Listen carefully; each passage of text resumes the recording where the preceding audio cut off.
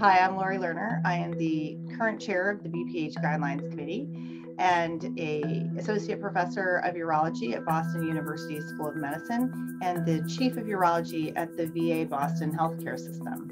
During my plenary presentation, I will be presenting the updated BPH guidelines. They were last completed in 2010. We did have an amendment for the surgical management that came out earlier, but this is the full set, including medical management and workup, as well as the most recent surgical management as well. So it's all concise and all going to be presented at my plenary session.